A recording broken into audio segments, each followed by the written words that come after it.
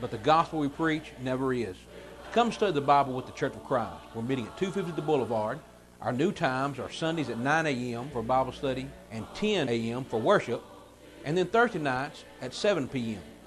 Come visit with us. We hope to see you there. In the Church of Christ, we teach that the Bible teaches that we can intermarry, and therefore we will intermingle. We'll also have a very diverse future. When I first heard about the Church of Christ and what they were teaching, they made me believe that they were actually teaching the truth. And if you're teaching the truth, there should not be an issue with black or white. So I decided to visit here, and that's when I realized that they are teaching the truth, and black or white, regardless of what your nationality is not an issue. Visit the Martinsville Church of Christ. Services 11 a.m. on Sunday, 7 p.m. on Wednesday. Watch them on TV Wednesday night at 9 p.m. on Comcast Channel 18 and Sunday night on WGSR at 9 p.m. White power! White power! After losing the debate to the KKK, Michael went to school. Just being a preacher in general is not a job for sissies. You have to have thick skin. You have to be ready to be scrutinized on all points. That's one of the things that I believe that they were really trying to help us with, in the school that I was attending, was that some of the instructors, they would kind of pick out some guys and they would just be really hard on them for a certain amount of time. Visit the Martinsville Church of Christ. Services 11 a.m. on Sunday, 7 p.m. on Wednesday. Watch them on TV Wednesday night at 9 p.m. on Comcast Channel 18 and Sunday night on WGSR at 9 p.m. Real local WGSR 47.1 in high definition.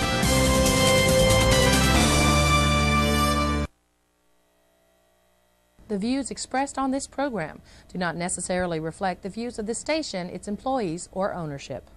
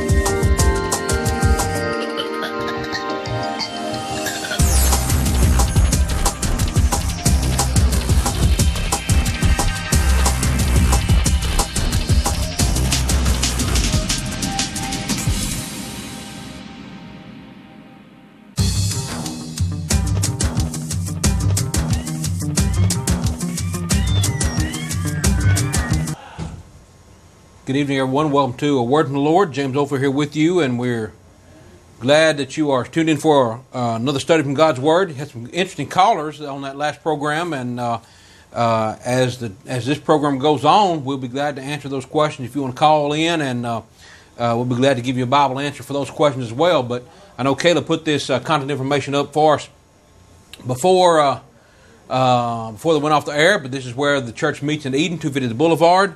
My phone number is 276-340-2653, a word from the Lord at gmail.com is how you can reach us. Also there is our information for Bible studies. Have Sundays at 9 a.m., worship at 10 a.m. on Sundays, Thursday night Bible study at 7 p.m. Of course, then we come down here and then you can turn the TV on and watch a word from the Lord Thursday nights at 9 o'clock, right after What Does the Bible Say? And of course, we want to remind you of What Does the Bible Say on WHIG-TV. Michael Robertson will be down in Rocky Mount, so you can log on to WHIG-TV out of Rocky Mount, and you can watch that program at 10 o'clock when we go off the air. I've got to get my phone situated because I know that it's probably going to ring. Somebody's going to call me, and I'm going to turn it down to where I won't be disturbed. But anyway, we hope that you will visit with us and study God's Word with us, of course. 120 American Legion in Danville and 823 Starling Avenue in Martinsville. It's where you can reach the brethren there, and there's content information how you may get a hold of them. Tonight I want us to talk about the First Community Church and the dangers of the community church. You know, seems like one of the very current trends is to be the church that is not a church. You know, we're not really a denomination in the sense that we're not wearing a name that is traditionally put on a religious group. And so they're non-denominational in that regard, in the sense of they don't really identify with the Baptist or the Methodist or Lutheran or Presbyterians. And so you may hear terms like community church. You may hear terms like non-denominational. But friends, when you hear the term non-denominational from all in the religious community, what they really mean is they're interdenominational. In other words, you can come in, you can be what you want to be, do what you want to do, say what you want to say, and they're really not going to pick and choose on doctrine. See, doctrine is bad to these folks. And so what they really mean is, it doesn't matter what your religious background is. If you just believe in God, believe Jesus, then we're probably going to be all right. So really they're interdenominational. You may go there and you may find people with a Baptist background, a Lutheran background, a Catholic background, or maybe a Pentecostal holiness background, and they're all together because we just don't want to be distinctive, or we don't want to hurt anybody's feelings. Like the lady that called in the previous hour, you can't talk about anybody. But I suggest to you that these are really the product of mixed up religions. And they're really the product of individuals who try to blend different religions together and then still say they're worshiping God. Now, you might say, well, that's a pretty modern trend, though. Most of the time these denominations, they're pretty, in the past, they've been pretty distinctive. They're separate from each other. Maybe they might have joint meetings from time to time, but they're pretty different from everyone else. Especially, 100 years ago, it was the case that they were debating each other. The doctrinal differences were important, but now we're kind of all blending together, and we just become one big melting pot, if you will, of religious porridge, if you will. And so that's really the product of mixed up religion. And I want to show you, this is really not that common.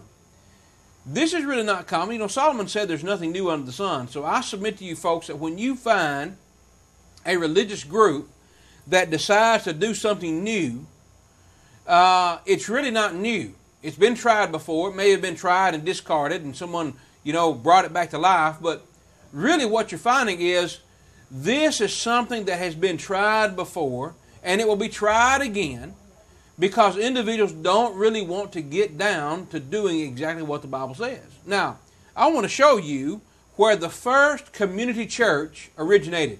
I call this the first community church because what happened was the same thing that you see in the community church movement. And just see if this doesn't look like, or it doesn't sound like, what you see in this so-called religious ecumenical movement, where everybody comes together and we don't really want to make distinctions as long as we believe God.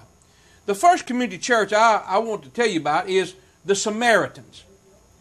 The Samaritans. Now, I say the Samaritans were the first community church because they are the product, again, of this mixed up religion. Now, we find the Samaritans have their beginning in 2 Kings chapter 17. I'm going to pull this scripture up here. In 2 Kings chapter 17 and verse 23 or 24, this is what we're going to notice. Now, I'm going to give you a little background really before this. So let's actually start. Let's actually start in verse 17. That is probably the best place to start. So 2 Kings chapter 17. And we're going to come down and see what where the start of the Samaritans were. 2 Kings chapter 17 and verse 17. Now, Israel was the product of false religion. I mean, they went off into idolatry very, very quickly. You go all the way back to 1 Kings chapter 12, and you find Jeroboam set up the two golden calves, one in Bethel and one in Dan. He was given 10 tribes, the northern kingdom, which was Israel, and he gave them those tribes, or he was given those tribes. And in order to keep them from going back and worshiping at Jerusalem, he set up 2 golden calves, one in Bethel, one in Dan. And he changed the day of worship, he changed the priesthood, and he changed the object of worship. And And basically, the Bible says he caused Israel to sin. And Israel, the northern kingdom, never got away from following what Jeroboam started. And so they were always practicing idolatry. They had no good kings, no good leadership as far as that goes. And so they went off into idolatry. And so because of this, when we get to 2 Kings chapter 17, you're going to find that Israel is going to be carried away. And this is what they did. The Bible says, and they caused their sons and daughters to pass through the fire, and used divination and enchantments, and sold themselves to do evil in the sight of the Lord, to provoke him to anger. Therefore the Lord was very angry with Israel, and removed them out of his sight. There was none left but the tribe of Judah only. So the northern kingdom, Judah, was carried away. They were carried away by the Assyrians. And the Assyrians came and they conquered Samaria and they carried them away. Let's come on down to verse 22 now. Let's see something else. And so the Lord carried Israel away. And verse 22 says, and the children of Israel, this is the northern kingdom, walked in the sins of Jeroboam, which he did. They departed not from them until the Lord removed Israel out of his sight, as he had said, by all the servants, the prophets. So was Israel carried away out of their own land to Assyria unto this day. So Israel was gone. Israel was gone. Those 10 tribes were carried off into captivity. Now, this is where the Samaritans come to play. This is where the Samaritans come into existence. Now, if you'll notice, here's a map behind me, and I'll step out of the way you can see. You can see the Israel. Here's the northern kingdom, Israel. And then the southern kingdom down here is Judah. It's below the graphic here. But Israel's the northern kingdom. Judah's the southern kingdom. And Israel, the capital is Samaria. The southern kingdom's capital is Judah. Now, Israel's the one that's carried away. Now, here's another map. Now, you can see, compared to Israel, Assyria is huge. Assyria is a world empire. And so they carry Israel, the northern kingdom, away. They carried them off into captivity. Nineveh was the capital of Assyria. And you may remember Nineveh. Somebody very famous went to Nineveh to preach, and he took a little trip in the whale's belly for a while and before he ever went to preach. But that's the capital of Nineveh. Well, here's Assyria. Assyria's come and carried away Israel. And so they're gone. Well, the practice in that day was, when you conquered a people, what you did is you relocate people. You take people out of a region and you put your own people back in. And so that's what you have. In 2 Kings chapter 17 and verse 24, now notice what we have. 2 Kings chapter 17 and verse 24, and the king of Assyria brought men from Babylon and from Cuthath and from Ava and from Hama and from Sepharvaim, and placed them in the cities of Samaria instead of the children of Israel. And they possessed Samaria and dwelt in the cities thereof. So here's what you have. You have these Assyrians, or these Assyrian influenced individuals that have been captured, and they're carried off down here to Israel, into the northern kingdom, into Samaria. And so what the king does, he brings his people in. But notice what happens. Notice what happens there in verse 25. And so it was in the beginning of their dwelling there that they feared not the Lord. Therefore the Lord sent lions among them, which slew some of them. Verse 26. Wherefore they spake unto the king of Assyria, saying, the nations which thou hast removed, that's Israel, the nations which thou hast removed, know not the manner of and placed in the cities of Samaria, know not the manner of the God of the land. So the people that have been carried out of their place and put into Israel don't know about the God of Israel. And he says, so what happens is, the God of Israel now has sent lions among them to slay them, and behold, they slay them because they know not the manner of the God of the land. So we need to figure out something to do. So what does he do? Verse 27. And the king of Assyria commanded, saying, carry thither one of the priests whom ye brought from thence, and let them go and dwell there, and let him, watch it, teach them the manner of the God of the land. So what you need to do is you need to take a priest, and you need to find out, or let them teach these people that we have replaced and relocated into Israel. Let him teach them about this God of Israel. Now, keep in mind that the people that were carried away from Israel, the northern kingdom, they didn't really know how to serve God either. I mean, they'd been worshiping false gods all this time. So they really, if this was a priest that came from there, he really wasn't a good representative to teach the people to start with. But anyway, so they send him back. Then one of the priests whom they carried away from Samaria came and dwelt in Bethel and taught them how they should fear the Lord. But you know what? He didn't know how to do it either. He wasn't really, he was better than what they were doing, but he really wasn't much. He's kind of like today.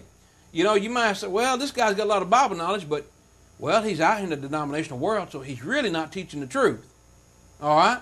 So he's teaching them what he knows about the God of the land. And so then it says, howbeit every nation made gods of their own and put them in the houses of the high places which the Samaritans had made. Every nation of their cities wherein they dwelt.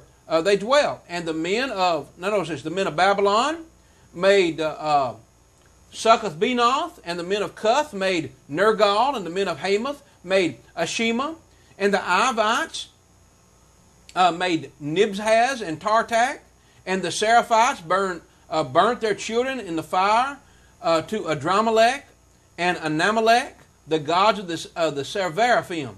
Now you see what they did? So they feared the Lord and made themselves the lowest of the priests of the high places, which sacrificed for them in the houses of the high places.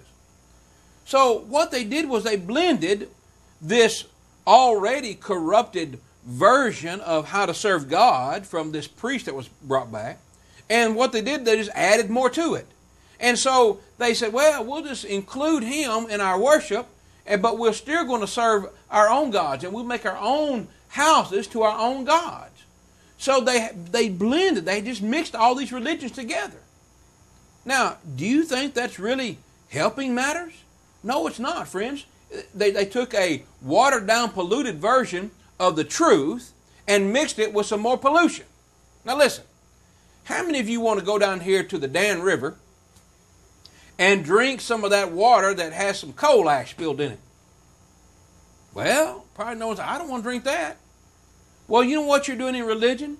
What you're doing in religion, you're taking that Dan River water that has the coal ash in it, and you're pouring some oil and some chemicals and all kinds of filthy trash into it, and you're saying, oh, now it's better. That's what it's like.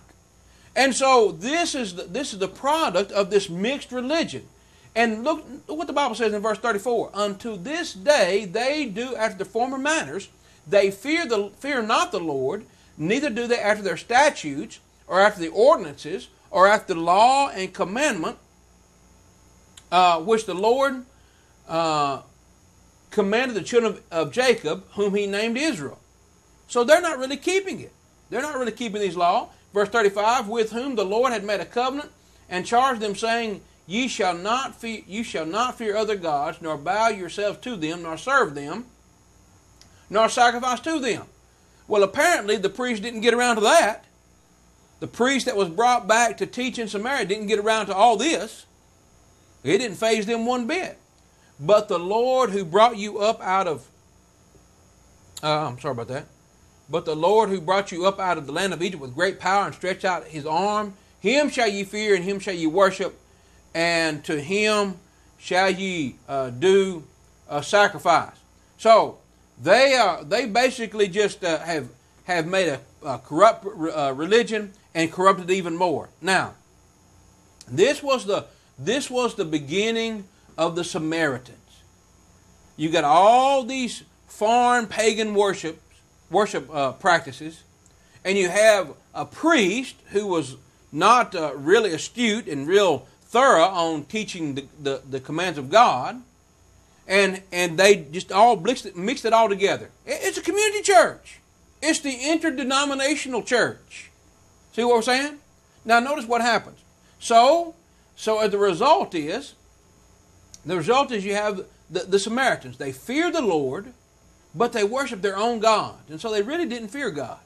They really didn't fear God. Now, this is the beginning of the Samaritan religion. Now, let's fast forward about 180 years. Let's fast forward about 180 years. Israel has been carried off into captivity, the northern kingdom, and they're gone. But now Judah has been carried off into captivity by the Babylonians. And they are going to be in captivity for 70 years. Well, after that 70 years, after that 70 years is up, Ezra is sent back to build the temple. Now let's pick up in Ezra chapter 1. All right, Ezra chapter 1. Now in the first year of Cyrus, king of Persia, the Persians came in and they took over from the Babylonians. All right, so the Persians came in. Now Cyrus, the king of Persia, that the word of the Lord by the mouth of Jeremiah might be fulfilled, the Lord stirred up the spirit of Cyrus, king of Persia, that he made a decree, he made a proclamation throughout all this kingdom, and put also in writing, saying, Thus saith Cyrus, king of Persia, the Lord God of heaven hath given me all the kingdoms of the earth, and hath charged me to build him a house at Jerusalem. All right, so Cyrus, this Persian king, is saying, God has charged me to build a house at Jerusalem, which is in Judah. And so what does he do? He makes the proclamation that whoever wants to go back, verse 3, Ezra 1, verse 3, who is there among all his people? His God be with him, and let him go up to Jerusalem, which is in Judah, and build the house of the Lord God of Israel. He is the God. All right, so if you want to go up, you go up. And he says, anybody who stays there, whosoever remaineth in his place, where he sojourneth, let the men of his place help him with silver and with gold and with goods and with beasts, besides the free will offering for the house of God that is in Jerusalem. So Cyrus is going to send a group back to rebuild the temple. Well, he sends a man named Ezra. He sends a man named Zerubbabel. Zerubbabel is the one who goes back in the first carrying away, our first return.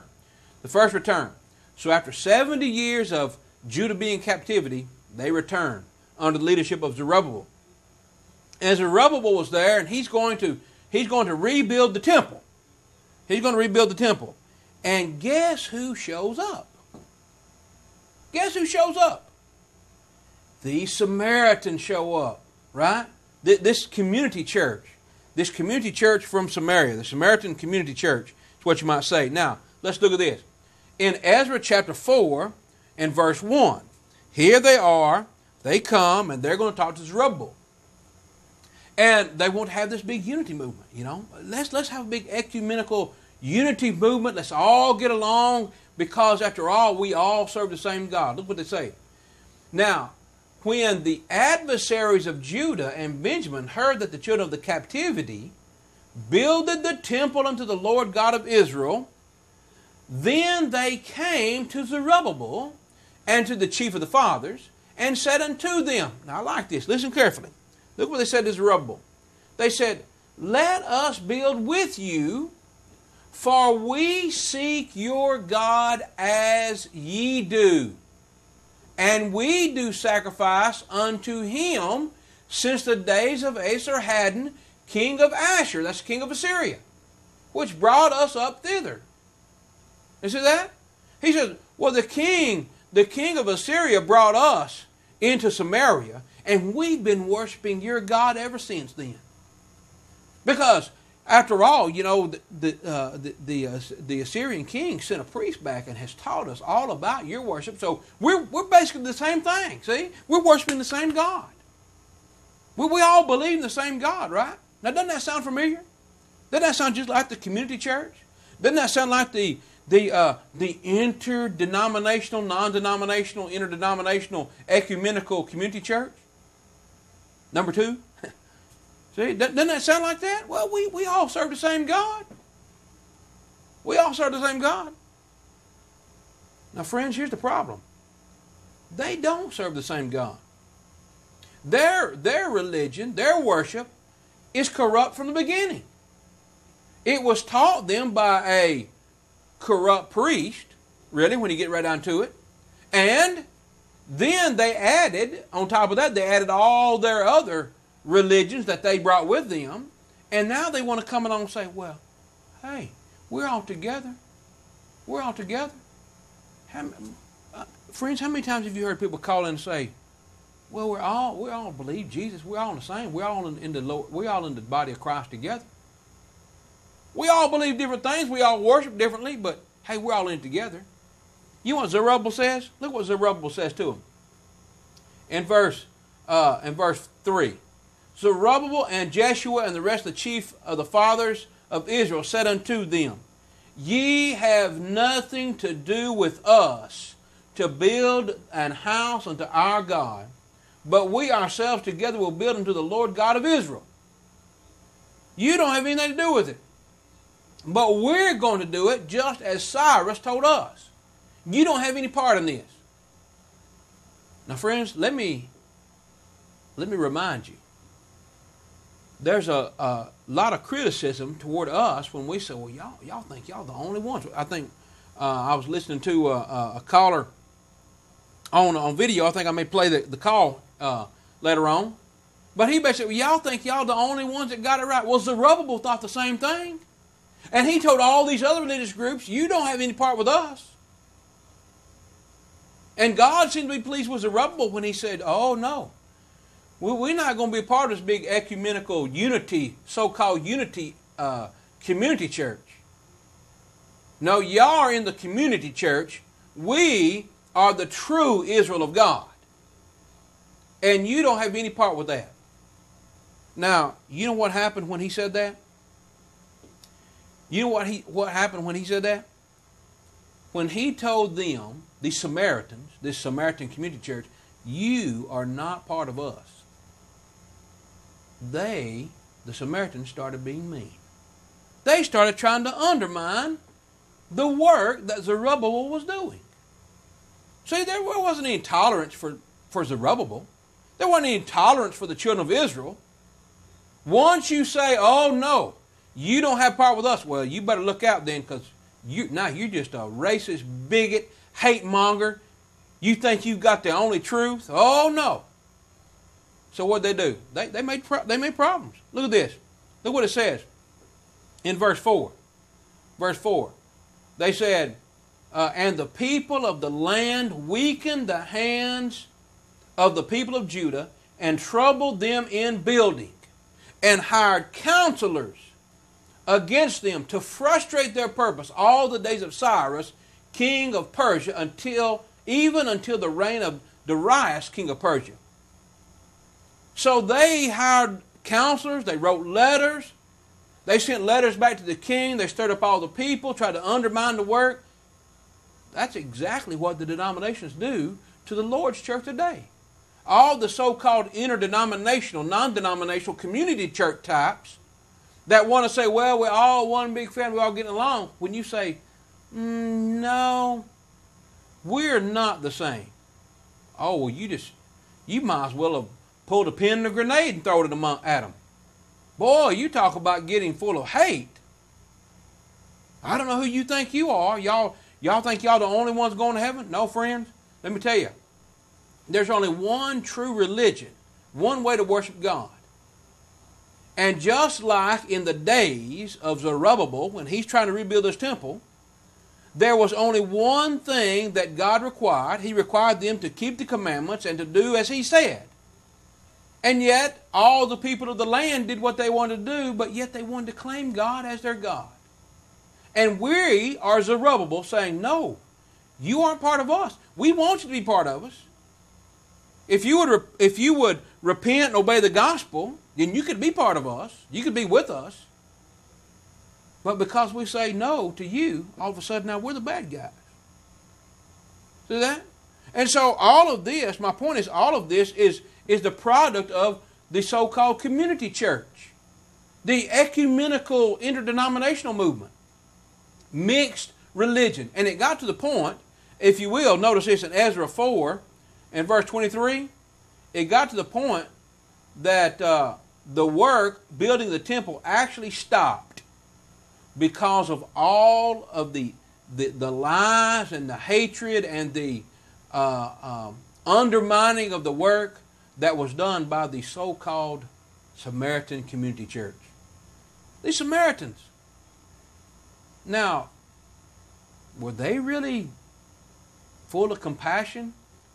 Were they really what they said they were? You know what it reminds me of? It reminds me of all the folks who profess to obey God and love God, and yet when we try to do a work, all kind of efforts come out to undermine us. Like in Danville a couple years ago. You know? All the city bigwigs came out to try to stop the tent. Well, we got some complaints, so we need to inspect every little nook and cranny of this tent. And you can't start the tent meeting. See what's that all about? All of that because Westover Baptist Church, you know, got a little upset because someone dared ask them a question. See how it works? Oh, well, I thought we was all in this together. I thought you worship the same God as we do. Apparently not. Apparently you were just lying about it. Now that's what Zerubbabel was saying. Well, wait a minute. You know, if we all serve the same God, how come you're trying to undermine the work we're doing? How come you're trying to hinder us from building up a temple to Him? You know why? Because they really are not truthful in their service to God. They're just liars. They're deceitful. And friends, anybody that says they love God but yet they doesn't keep His will, the Bible says they're a liar. See, that's not us, that's the Bible talking. Jesus said, if you love me, you'll keep my commandments, John 14:15. So, if we're really on the same page, then why aren't we all teaching the same thing and working for the same goal? The Samaritan Community Church in Zerubbabel's day, they said, oh, we're worshiping the same God. But when you correct them and say, oh, no, you're not doing exactly the same thing we're doing, well, then we're going to undermine it. We're going to stop what you're doing. And so they did. So they stopped the building of the temple. Well, the temple was rebuilt. The temple was rebuilt. Now, let's fast forward again. Let's fast forward a little bit more to Nehemiah. Now, Nehemiah and Ezra are contemporaries. Ezra comes back, the temple's rebuilt. Now, Nehemiah comes back, and Nehemiah is going to build a wall around Jerusalem. He's going to rebuild the walls of Jerusalem. The temple's built, but there's nothing protecting it. So Nehemiah goes back and he's going to rebuild the walls. Well, guess what happens when Nehemiah gets back? When Nehemiah gets back, he starts rebuilding the walls, and these same Samaritans come and they try to hinder the work. They ridicule them. They mock them. They threaten them to the point that Nehemiah had to put all of his men on the wall, and they were working, had a trowel in one hand and a spear in the other. You know, they were working with one hand and a weapon in the other. And they rebuilt the wall in 52 days. And Nehemiah goes back to report to the king, just as he promised. But when he returns from the king, he comes back to Jerusalem, and guess what he finds? He finds that the people have married with the people of the land. Look at this. Now let's look at Nehemiah chapter 13. Nehemiah 13 and verse 23. All right. Here we go. In those days also saw I Jews that had married wives of Ashdod and of Ammon and of Moab. They've married these people, these strange women, foreigners. And their children, notice, and their children spake half in the speech of Ashdod and could not speak in the Jews' language, but according to the language of each people. Now let's think about that. You see, here's another product of mixed religion. A product of mixed religion is number one, is really the lack of unity, even though they profess it. And now you have the mixed language. The Jews couldn't even speak the Jews' language. They spoke this broken language, mixed language. Well, you know what? Mixed religion means mixed speech. Friends, let me just give you a case in point here. How many times do people talk and use religious terms, and yet they're so foreign to the Scripture? They're nothing like what the Bible says. Oh, that may be a term that's in the Bible, but it's in no way, shape, or form used in how the Bible uses it. So that's mixed language. People call it, well, what about the lady that called in and talked to Caleb and Drew? What you say, if a person is a born-again Christian who got saved and then was baptized, well, you see what I'm saying? You're saying that's like saying a person who was washed and who bathed and who was cleansed. See, those mean all the same thing. But see, the religious community, they use these terms and it means different. I got saved. You don't find that in the Bible. You don't find got saved in the Bible. But here's one I have up here for us to consider. What about the term pastor?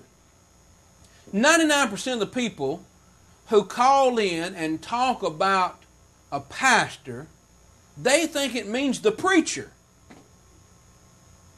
And not really understanding that pastor is a specific office or a specific a job description. And they're probably not even aware that it refers to a certain type of person that actually has qualifications. Now I'll play you a little bit of this video clip. This is a individual that I believe they're over here at Piedmont Baptist Church. He's defending Dwayne King. And we're talking about pastor, and just listen to what he says. It's kind of lengthy. We probably won't listen to all of it.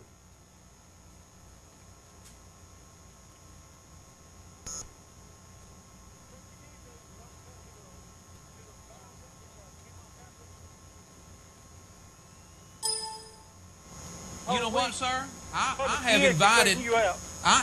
Phil Kidd does not scare anybody in Rockingham County.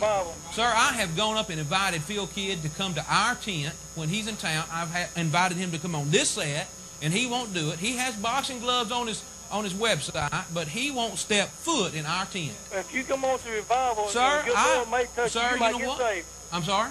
If you come to revival, if your Lord may touch you, might get saved. You know what? If I come to your tent, I'd be afraid for my life. You know why?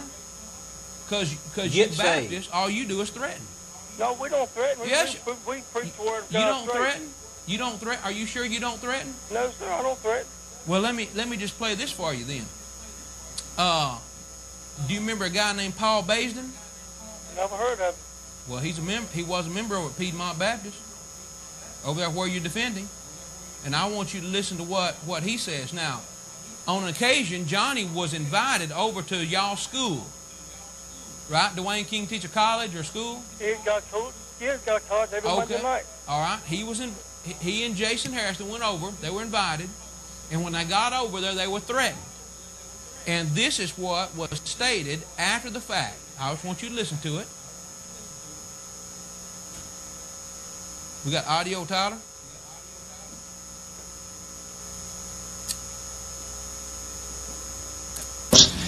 That's Paul Basden. He is in the Baptist College. Would you verify that those individuals talked about threatening us the other night?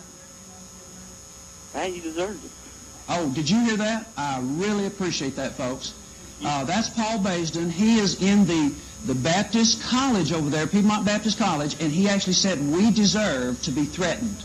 Would you verify that those individuals talked about threatening us the other night? Hey, you deserved it.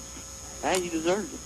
Hey, you deserved it. And he is in the Baptist College over there, Piedmont Baptist College, and he actually said we deserve to be threatened.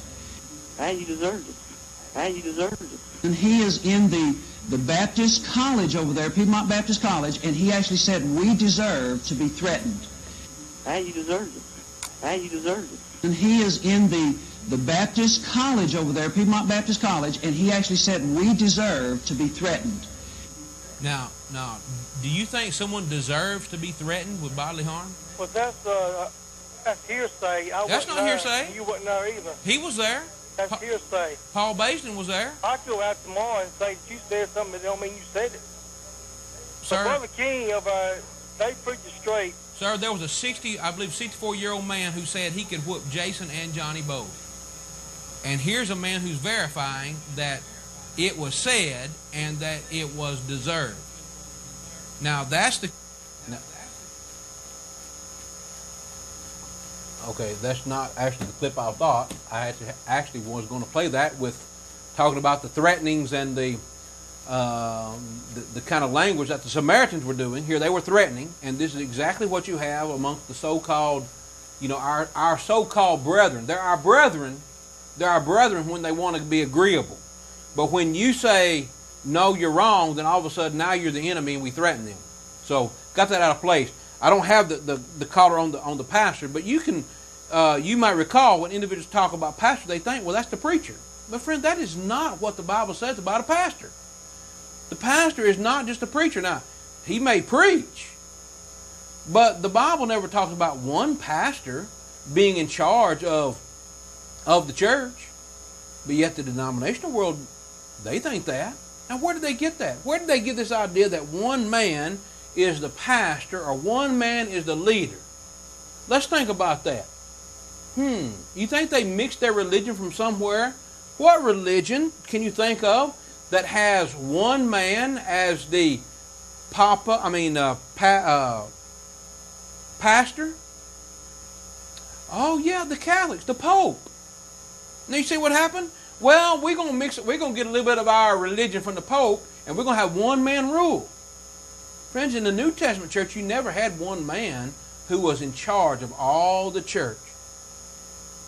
As a matter of fact, you actually have condemned that very thing. Look at this in the book of 3 John. 3 John, John is writing to a man named Gaius, and notice what he says in his letter.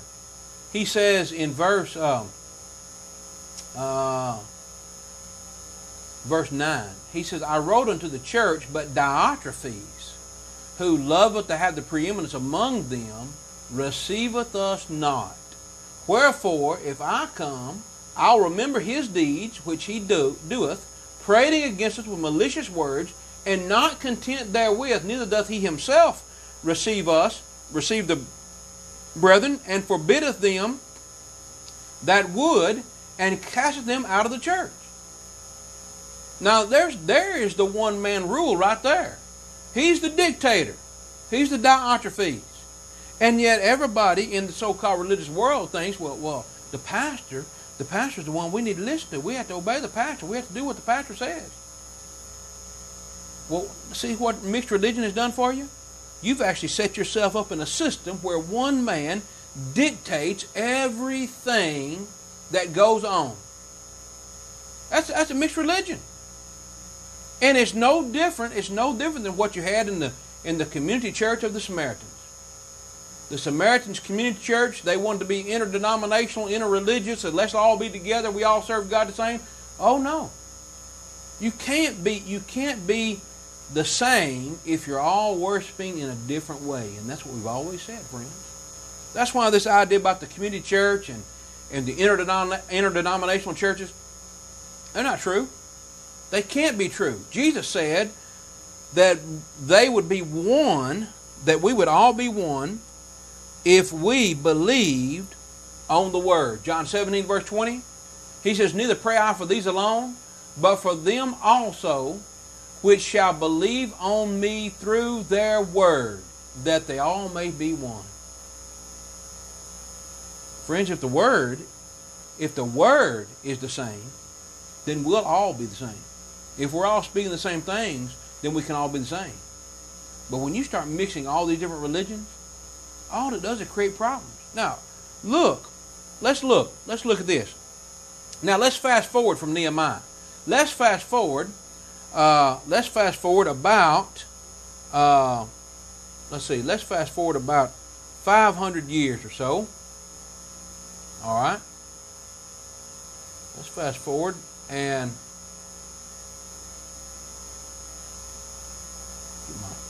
sorry about that. Get the Bible off the screen here. Now let's fast forward about 560 years or so, and we meet Jesus in John 4. And guess who Jesus is talking to? He's talking to a Samaritan. Now, you see, this religion has been passed down. Generation to generation. Oh, Mama did it, Daddy did it, Grandma did it, Granddad did it. So, you're a Samaritan, I'm a Samaritan, I was born a Samaritan, bred a Samaritan, and when I die, I'll be be Samaritan dead. That's what she'd be saying, I guess. Oh, yeah, she's proud to be a Samaritan. Well, let's just look at this. In John chapter 4, notice what we have here. John chapter 4. And we're going to start about in verse 4. John 4. He must needs go through Samaria. This is Jesus. Then cometh he to a city of Samaria, which is called Sychar, near to the parcel of ground that Jacob gave to his son Joseph. All right. Now, Jacob's well was there. Jesus, therefore, being wearied with his journey, sat thus on the well. It was about the 6th hour. There cometh a woman of Samaria to draw water. Jesus said unto her, Give me drink. For her disciples were going to the city to buy meat. Now, here's a Samaritan woman. And the Samaritan woman is really mixed up in her religion, because she's been the product of mixed up religion all this time. Now, friends, I want you to stop and see if maybe you might be the Samaritan woman. Because the Samaritan woman was the product of a religion that had been passed down from generation to generation to generation. Everybody's kind of bringing in their own little thing, and, I don't really know any different. But look what she says. Let's skip down to about verse 19. Verse 19. And here's what the Samaritan woman says. She says, Sir, I perceive that thou art a prophet. Our fathers worshipped in this mountain, and ye say that in Jerusalem is the place where ye ought to worship, where men ought to worship.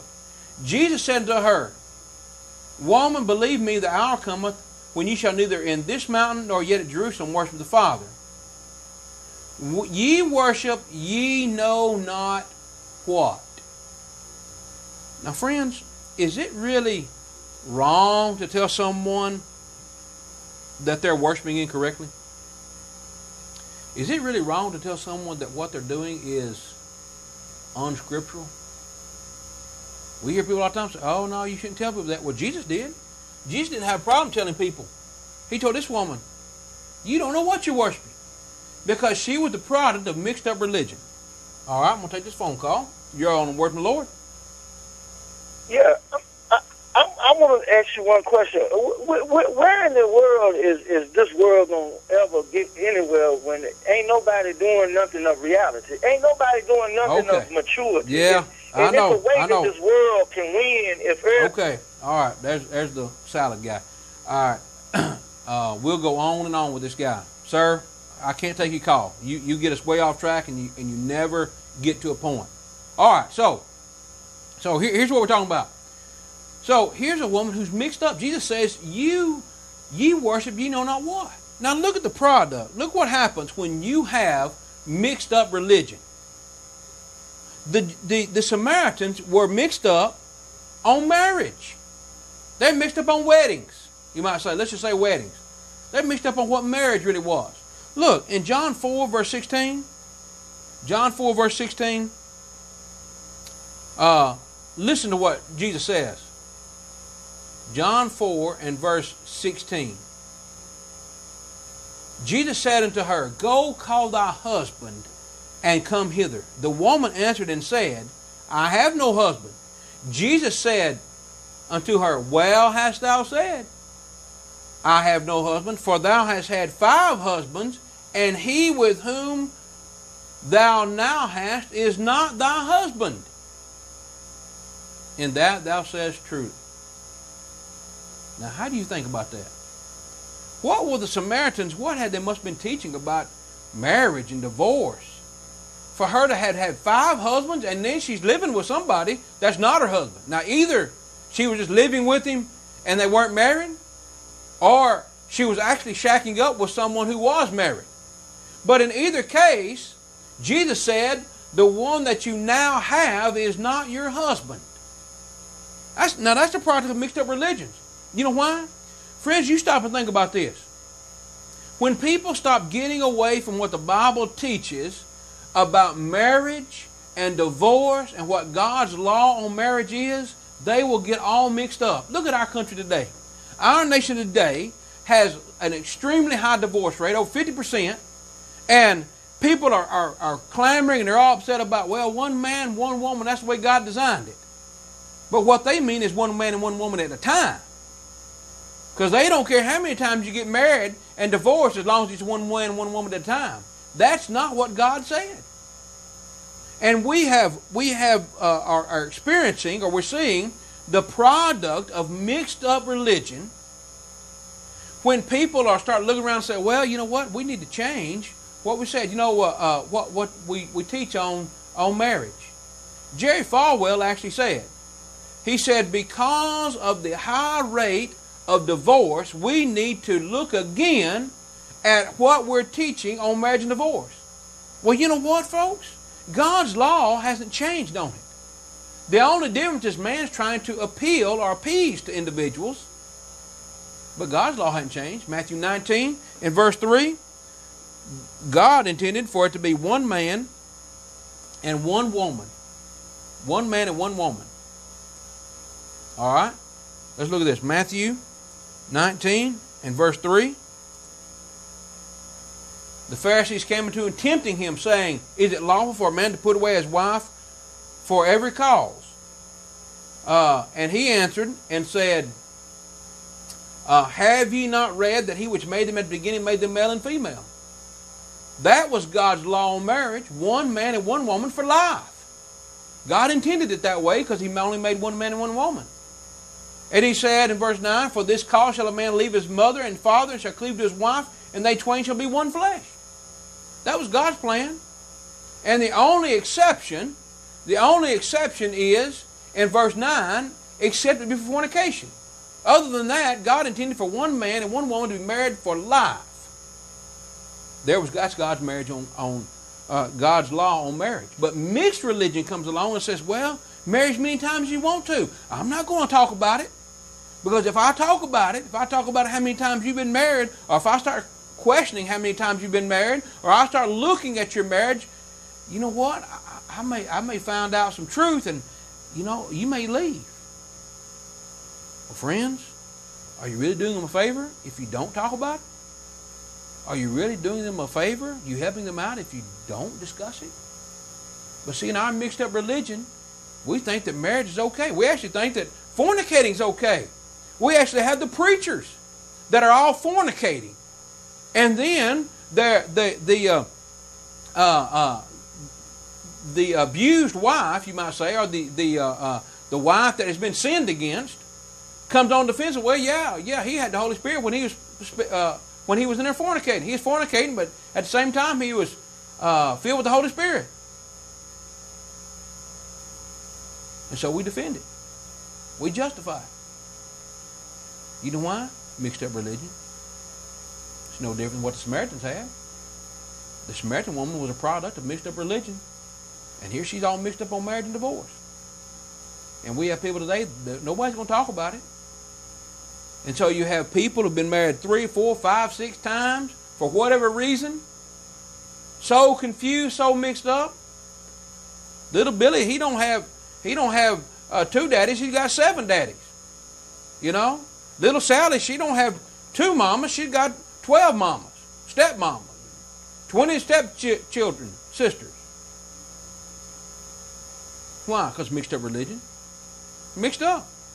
Because no one is doing what God said do. All right? I'm going to take this call. All right. Guess they hung up. All right. So the Samaritans mixed up on weddings. They mixed up on worship. We just saw that. Jesus said, "You don't know what you're worshiping." Friends, I've been to some of these worship assemblies, and you look around at what's going on, riding motorcycles up and down the aisle, jumping pews, hooping and hollering, running on the floor. You don't know what you're doing. Talk about doing things decently in order, 1 Corinthians 14, verse 40. It's not there. It's not there. And it's all because of mixed up religion. Well, you know what? I think what we need to add to our religion is a little bit of hooping and hollering and shouting. What we need to add to our religion, we need to add a band. See, it all starts with that piano. It all started with the piano. We're going to add the piano. Then we're going to add the guitar. Then we're going to add the praise team. Then we're going to add the concert. Then we're going to add the smoke and the mirrors. And we're just going to have us a real religious concert. You know, rock and roll for the Redeemer, I guess. Yeah. You know, good head banging music on Saturday night, and we'll just carry it over into Sunday morning. Mixed up religion. All mixed up. You don't know what you're worshiping. Friend, what are you mixed up on? The Samaritans mixed up on worship. They mixed up on weddings, mixed up on worship, and certainly mixed up on the way of salvation. Jesus said salvation is of the Jews, because God used the Jews to bring Christ into the world. And he said, if you'd known who you're talking to, you'd have asked him for living water, that you would never thirst again. And she says, well, give me some drink. Give me something to drink. She still messed up on it. She didn't understand. He's talking about spiritual water. But she went back and told the people, and they came and listened to Jesus. You know what? If you'll go back and listen to Jesus, you'll be unconfused. All this mixed up religion, you can have to get straightened out. But the question is, what are you mixed up on? You mixed up on the way of salvation? If you've been told the sinner's prayer, I know you mixed up. You're a product of this mixed up religion, where people have just blended a little bit of everything. Well, we're going to add the sinner's prayer in here. We're going to add born in sin. Friends, when you start adding things to the Bible, you have to start adding things to correct the things you've added.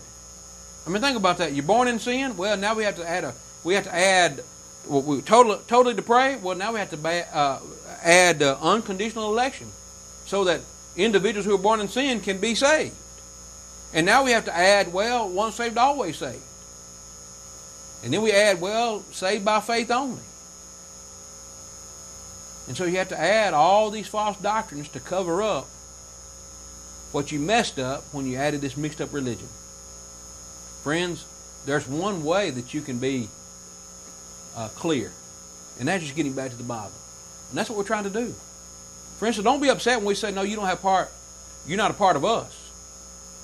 What you ought to be is upset about the fact that you're mixed up already. But you can get unmixed up. You can get untangled if you just obey the truth. Find the Church of Christ, Danville, Martinsville, Eden. Come visit us. We're glad to study with you and help you out in any way we can. Till next time, friends, I'm out of time. Want to hope to see you. And if we can help you in any way, we want to do that very thing. Just always make sure you're getting a word from the Lord. Have a good night. On AT&T UVerse Channel 47, and that includes Rockingham, Alamance, Guilford, Forsyth, and Randolph counties. We appreciate you as well. Well, we have 70 degrees. It's been cooler today compared to where it's been for the last few days, and we think that the rain probably played a big factor in that. Matt Smith is not with us today. We hope to have him back here tomorrow. But right now, I've got some weather news for you anyway, and that includes that we're under a flash flood watch, and that's in effect for our North Carolina viewing counties of Rockingham, Caswell, and Stokes counties, and then Pittsylvania County and Henry County, Virginia, including the independent cities of Danville, Virginia, and Martinsville, Virginia. Now, this flash flood watch is in effect through late tonight. According to the National Weather Service in Blacksburg, Virginia, 1.5 to 3 inches of rain expected. There could be even heavier amounts as these rain showers move across the area.